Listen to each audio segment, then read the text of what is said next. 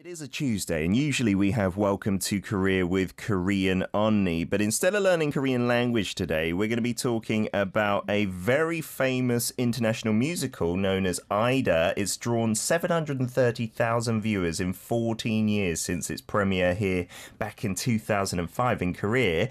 And it's known as a dream performance, apparently, for the musical actors. And with the final run coming up, the musical team from AIDA is here in the studio to join us. We have Keith Batten, International Associate Director, and NaYoung playing the role of AIDA herself. Good morning, guys. Thanks for coming in. It's great to be here. Would you like to introduce yourselves to our listeners? Anything you want to say about yourselves? I go first? Okay.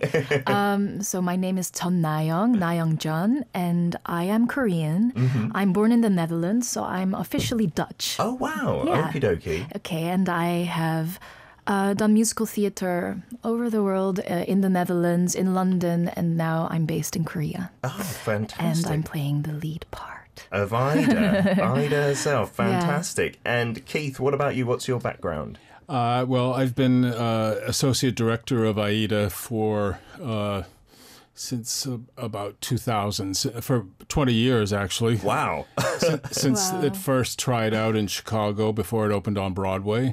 So I've worked on all of the productions of AIDA around the world. And I was also Associate Director of Beauty and the Beast all around the world. And I've worked on Les Mis. I've worked on about 5 of the biggest musicals of all time. So wow. So based mainly in the States, but you have a role wherever it tours abroad. Right. I'm based in New York, and whenever there's a new production, I go out and cast the show in the country that it's being done in that language, and then I go there for rehearsals for the couple of months to set the show up. Fantastic. So you've been participating in the AIDA runs here in Korea since 2005, apart from the 2010 run, right?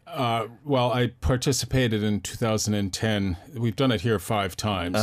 The second time in 2010, I came here to cast it. Okay. But when it came time to actually direct it, I was also Associate Director of Spider-Man on Broadway. Oh, wow. Busy.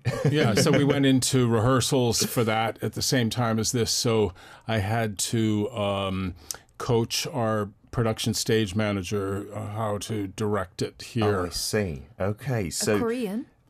Yeah. Oh, wow. And you left it in their capable hands. And I'm sure everything went okay? Yes, everything well.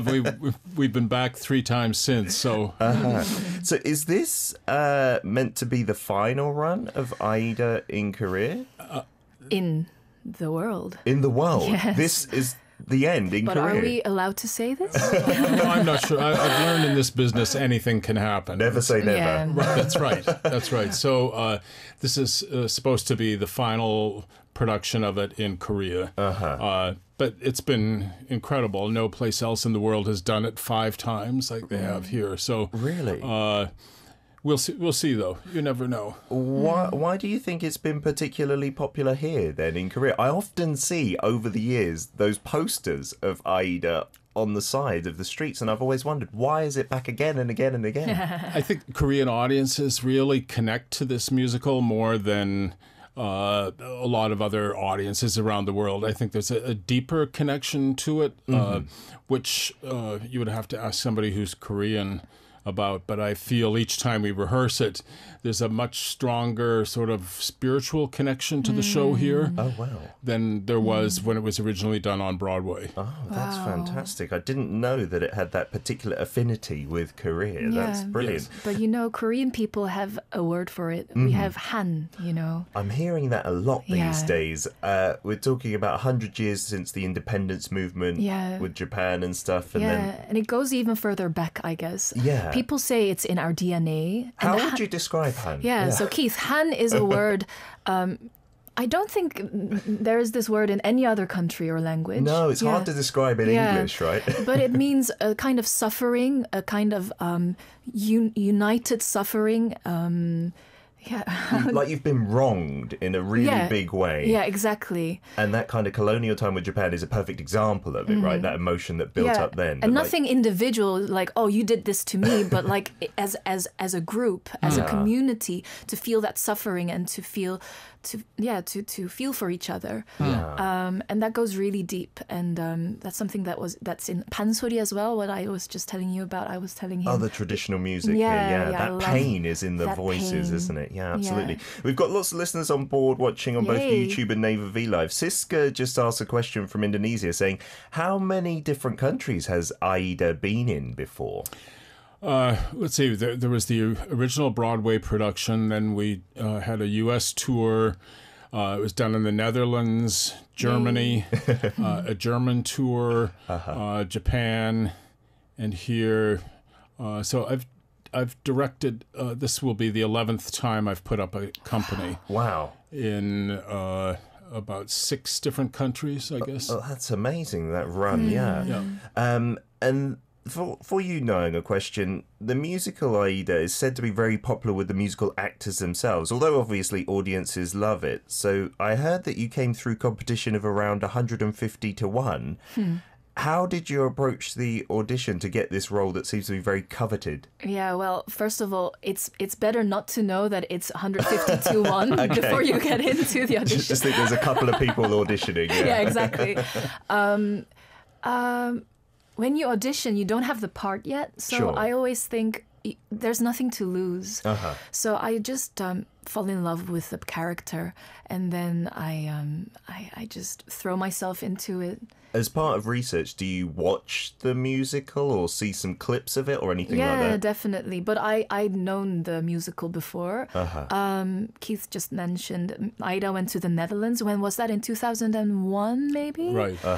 It was the first musical that I've ever seen. Oh, wow. In the Netherlands. Really? Yeah. Was that before you started your career as a musical I was actor? very young. Oh. How old was I? Maybe 11, 12? I don't know. Fantastic. Yeah. So did that inspire you in a way? Absolutely. Yeah, it was the first musical that I went to see with my parents. And I was back in the balcony, the second balcony or something. Okay, quite far away. Yeah, quite far away. But I was so overwhelmed, and I could really feel the energy and the music and the power of the story coming through. And I think that's when I fell in love with musicals. And then when I had the opportunity to sing the songs myself, I just think of it as an opportunity. When I audition for a part that I love, then I don't really think, oh, I must get it, or the anxiety doesn't really help. It's more like just a plus if you get it. Exactly. Not so much of a negative if you just don't. to get to sing those songs is already such an honor. That's a brilliant way to think of it. Not just for musical acting, but any opportunity out there, like a job interview. Guys listening, don't be nervous. It's just a bonus if you get it, right? We've got some photos as well taken from the promotional material here that we're going to show of you, NaYoung. Yeah. This is you as the main character. Wow, you look completely different. Our producer's just trying to waz it over to our screen over here. We'll do that in a couple of minutes. But NaYoung, you also have a wonderful resume. You're the first Asian to appear in the musical Les Mis in the West End. Yeah. I'm going to say the home of musicals because I'm from London. Maybe Keith will disagree with me with Broadway. But yeah, what was that like? And then what made you come over to Korea? Okay, so we should go back to Miss Saigon in the Netherlands in 2011. That was the first leading part that I played. I played Kim in Miss Saigon. That was the team from London. Cameron McIntosh came to the Netherlands to set up that show. Oh, wow. Yeah. I watched it in the West End. That's a fantastic show. But you played the part in the Netherlands. Yes. Wow. Did they even have the helicopter on stage, which I was amazed by? Yes. Wow. Okay. It was that version. It was that production. That's when I met the London team from Cameron McIntosh. They invited me over to London to audition for the part of Eponine initially. Wow. But then in the final audition for Eponine, they asked me if I could sing I Dreamed a Dream. I hadn't prepared I Dreamed a Dream, but they said, okay, just go to the piano and sing it from music. Wow. So I sang it with the music paper in my hand. Yeah. And then I got the part of Fantine on the West End. That's that was amazing. For an Asian musical actor to get that role as well. Yeah, it was. It meant a lot for me, but it was also very hopeful, just for the industry. I think to see that a part can be played by anyone if you're right for the part. Fantastic, yeah, because with Miss Saigon, obviously that's more predictable, but to do that in Les Mis is historical. Thank you. Did you get a lot of support from Korea? Because Korea usually embraces its successful exports around the world, right? Yeah, well, I didn't really have any connections in Korea then yet. I see. Yeah, weirdly, I was very, very Dutch. Really? Okay. Yeah, I mean, I did come to Korea with my parents to visit and travel, but I had never lived here. I didn't have any Asian friends before I did Miss Saigon even. Oh, I was the only Asian in school, always. I see. So completely non-Korean kind of domestic upbringing in the Netherlands. Yep. Keith, for NaYoung, what made you did the casting, what made you choose her? Well, when we do auditions, I don't really like to know too much about a performer before they come in. I mean, I look at the resume sort of briefly, but I'm more interested in seeing what they bring into the room with them. Yeah. And so I didn't know too much about NaYoung's history. I just wanted to see what she was like in person. And after seeing her, I, of course, was very interested because I could see she was wildly talented. And that's when people started telling me, oh, well, you know, she's from the Netherlands.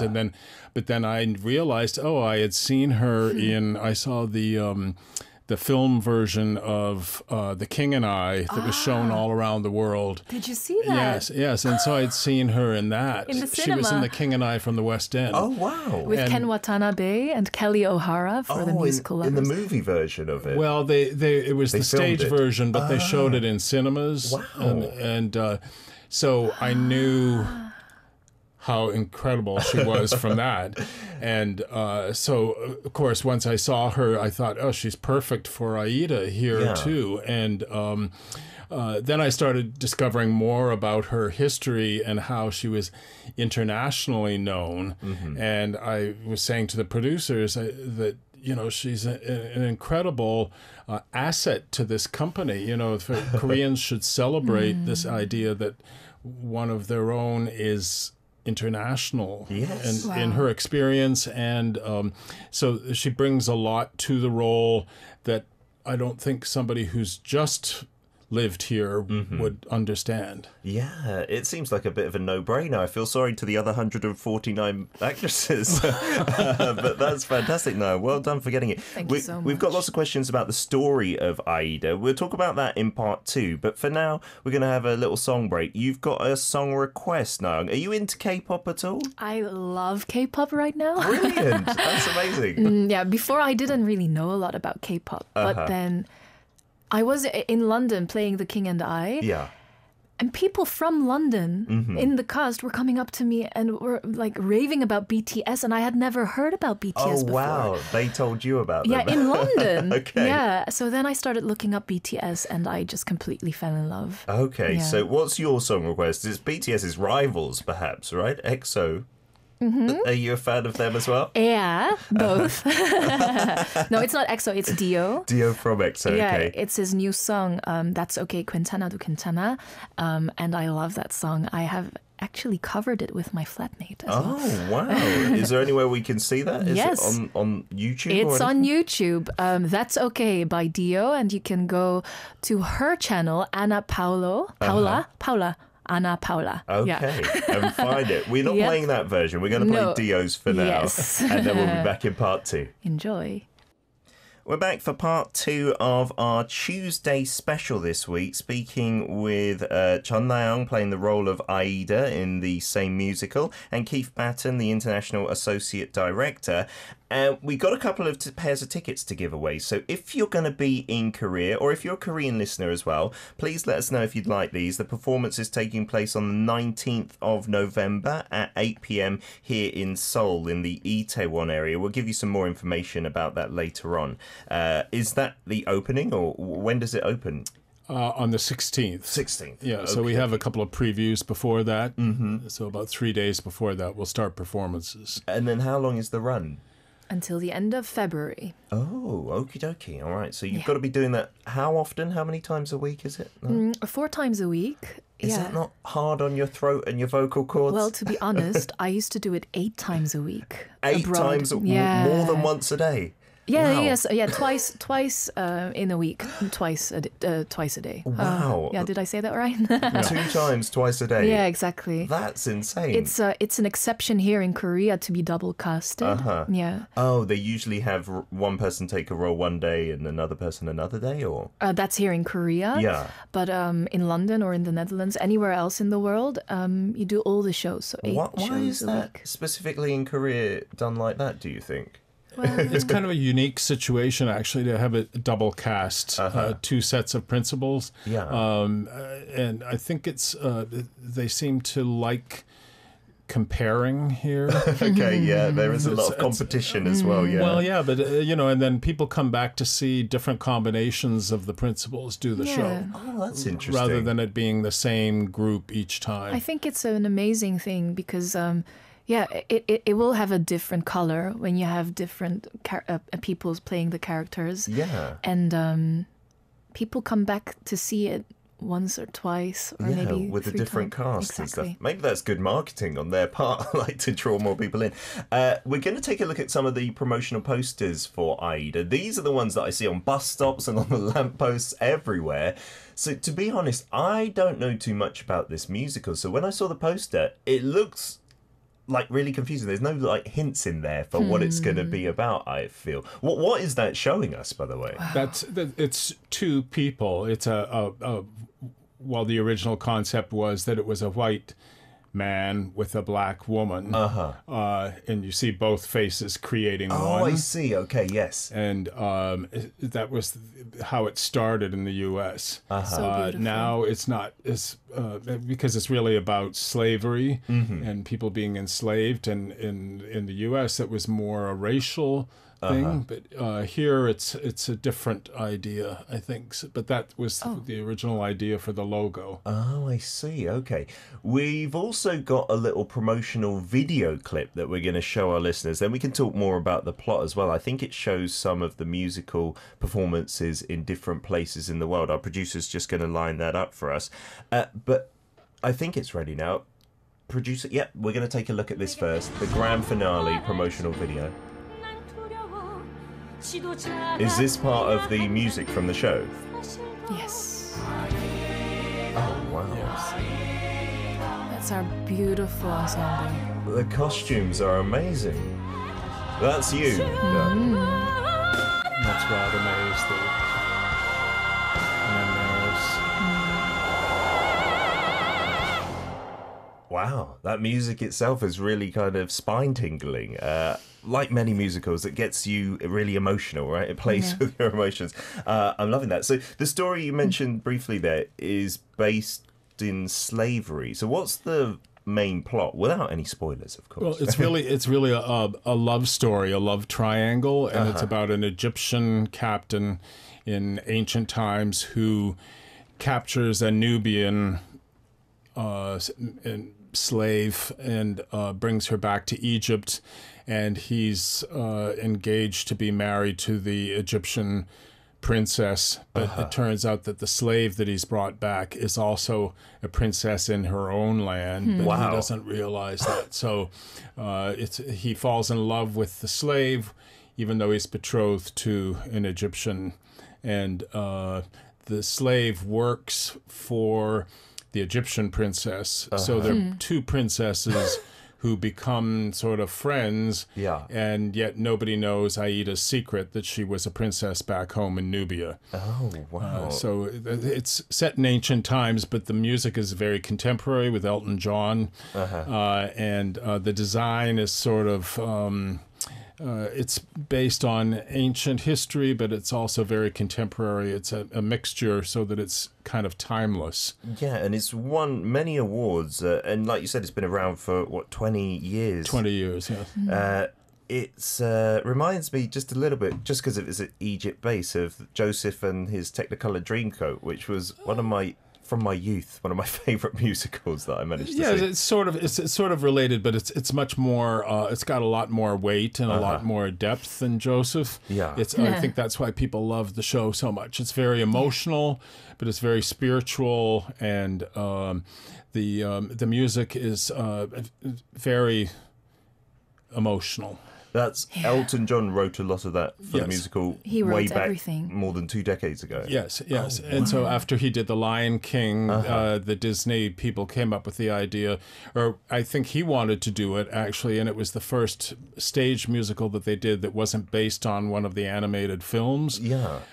So he wrote the score with Tim Rice doing the lyrics, and that was the beginning of this sort of international success. Yeah, James Carroll, one of our listeners from the States, says, that's what they heard, that it was originally the Disney folks wanting to work with Elton John on another project after The Lion King. Yeah. A few of our viewers also, after watching the video, said it reminds them in some way of The Lion King, and maybe the musical background has something to do with that. Well, yeah, I guess because Elton John doing the music, but I've always been drawn to musicals that are more dramatic rather than musical comedies. Sure. And I worked on Les Mis for 5 years, too, over in North America, and Miss Saigon.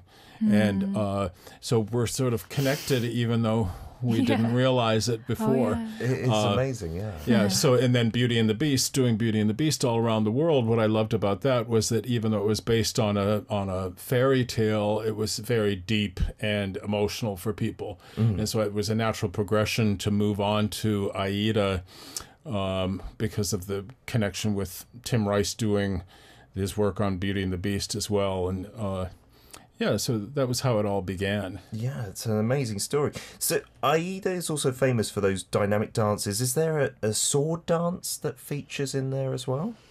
Weapons? Not a sword dance. No, but I think it's a mix. But it's very contemporary. So do you have to do a lot of dancing as well? No. It's just acting and singing for you. Yeah. But combining that at the same time, acting it looks and singing. like a very difficult job. Like usually in movies, you're just doing the acting and then singers just do the singing. Musical actors, I think, have the hardest time having to combine both. But it's also very natural, I think, because when you're singing a song, you're basically telling a story. You are a character singing about your feelings, and you're singing to someone or to many people or to God or to yourself. Or it's actually a scene. Really? You can see it as a monologue. Yeah, it looks totally fine on stage. But I mean, if someone did that in just everyday life, burst out into song while speaking to you, you might blink twice. But I think musical actors, I don't know, for the average person like me just watching it, you think that they're super talented, like they've got both sides nailed. How do you practice? Do you do the acting practice separately or the singing practice separately, or just put it all into one, like you said, naturally perhaps? I think vocal training is necessary. So before you go into the storytelling of a song, it's good to warm up your voice and to know how this all works here. The vocal cords. The vocal cords. And there are many techniques that you can use. I learned EVTS in school. It's a singing technique system, actually, to know very technically how everything works and how you can change your voice to this, or like everyone is basically capable of singing. Yeah, you think so? I don't think our listeners will agree. I've tried to sing on the show a few times and everyone's told me to be quiet in a much ruder way than that, actually. But we're going to now be so lucky that in the studio you're going to be kind enough to perform one of the tracks. We have to make it clear it's 10:30 a.m. here in Korea, right? Morning time is not so good for singers usually, right? Okay, so you're going to take a sip of water, or is it some kind kind of special singing juice in there? Well, I've got my parents visiting Korea. They're here now. I'm so happy. Yeah. So my mum made me a honey tea. Oh, Korean mums are the best. Like looking after their kids. I always get a ginger tea when my mum's on board. So what's the track that you're going to perform for us then? It's called Easy as Life. Easy as Life. AIDA has to make a decision. Uh-huh. She's in love with Radames, the Egyptian general. Is that how you call it? But he is her enemy. And, well, not just her enemy. Sure. Her people's, her country's enemy. Yeah. And both countries have been in war for many, many years. A lot of conflicting emotions Exactly. Here. Easy as life. Yep. Well, life is not easy. So let's take a listen to this, NaYoung. We're going to play the backing track. So if you're ready, we'll take it away. Let's give it a try. 지금 이 순간 신들은 도움을 간청하길 바라고 있겠지만 내 자신은 내 스스로 지키겠어. 쓰러져 죽어도 포기하지 않아.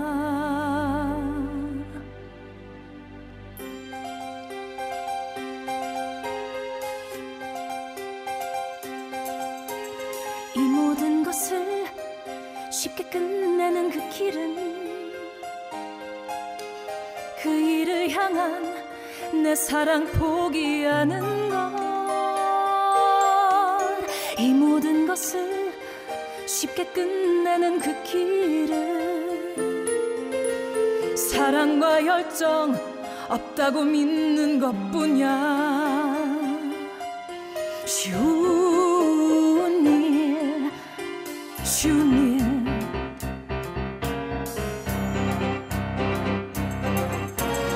이 모든 것을 쉽게 끝내는 그 길은 그를 만난 적 없다고 내 자신 속이는 거야. 이 모든 것들을 쉽게 끝내는 그 길은 불타는 사랑 그냥 꺼버리면 돼. 쉬운 일, 쉬운 일. 어느 그의 손길 이렇게 생생한데 그의 따스한 숨결 지금도 느껴지는데 왜 함께한 순간들이 끝없이 밀려오는 걸까. 내가 원한 이 모든 건 이제 버려야만 해. 인생처럼 쉬운 일이야.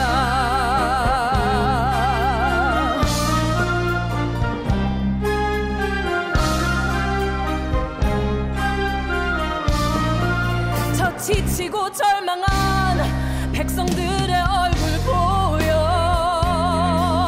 내 나라와 내 민족도 겁쟁이 원하지 않아. 모든 신들이 왜 내게 강요하는 걸까.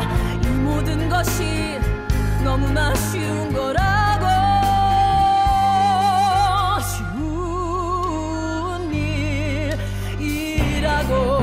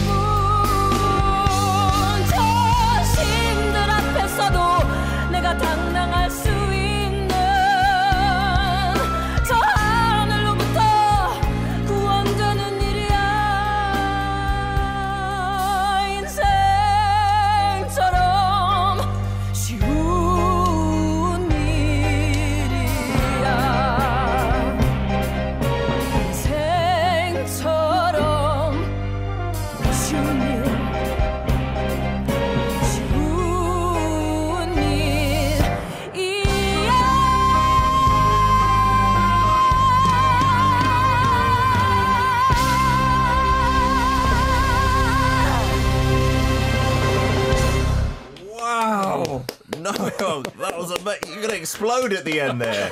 I thought it's the radio, you're going to hold back a little bit. And if your voice is like that in the morning, I cannot imagine what it's going to be like in the evening. That is one of the most difficult songs in the show. And for her to do that at 10 in the morning is really extraordinary. So unbelievable. Standing ovations all round. Our listeners went crazy as well.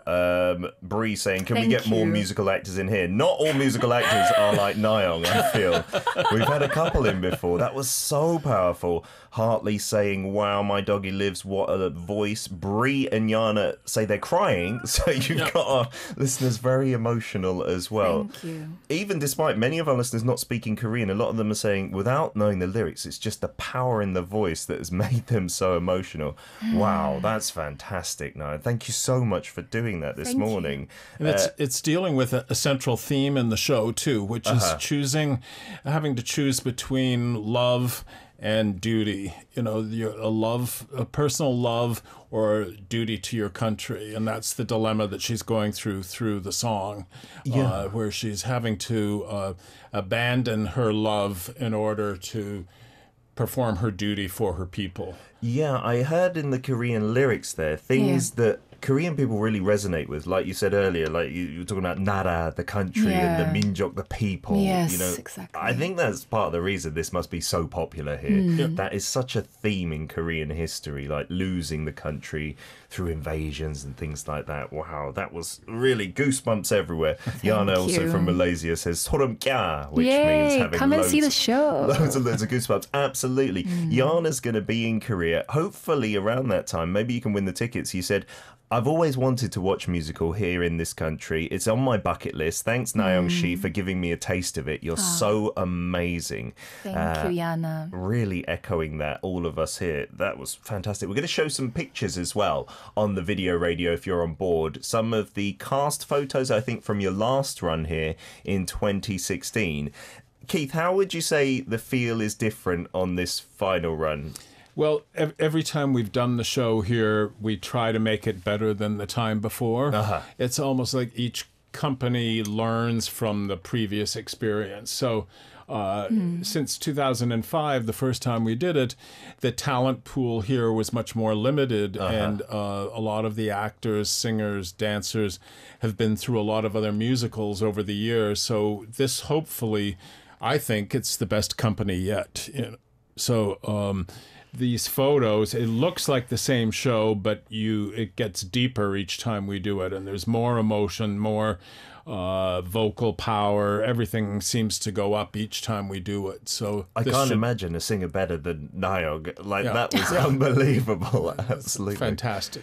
But you also, I heard, had Jeon making her musical debut in the 2005 version. A very famous K-pop singer here. Yes. Yeah. Wow. Is that common as well in the States, I wonder? Because here in Korea, many musicals draw on K-pop talent, right?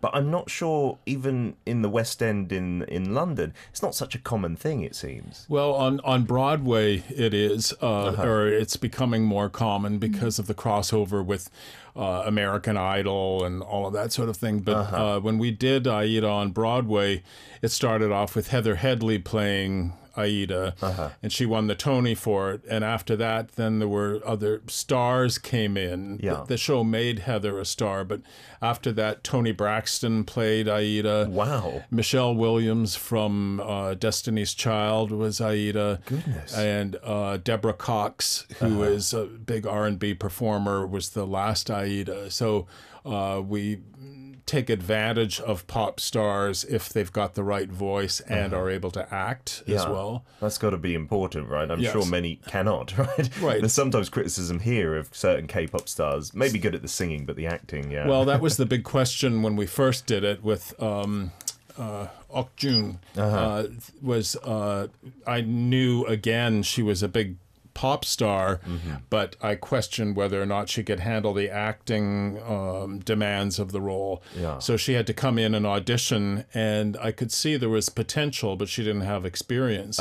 But she was an incredible performer to work with because she didn't have that sort of pop star mentality where she thought she was she could do it all. She really worked hard and studied while she was learning the role, and she learned how to act, and really really applied herself, and she emerged as a major musical theater star through that role. Wow. So launched like her second career. I'm sure it helped having an expert like yourself, Keith, at the helm, someone to like learn from as well, right? Is it common for many musicals to do that, to bring in the outside international like directors?